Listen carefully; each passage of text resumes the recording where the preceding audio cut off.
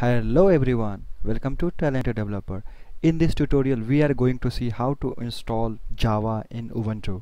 So first of all, you have to open your terminal, right? And once you will open your terminal, after that you need to enter sudo apt update. So before installing any software, you have to enter this command. So you have to enter sudo apt install, then you have to type open JDK -8. I'm going to install Java version 8, and after that again open JDK -8 -JRE, right? And just enter. So now you can see the Java has been installed. Let's cross check. Just enter Java -version and click OK.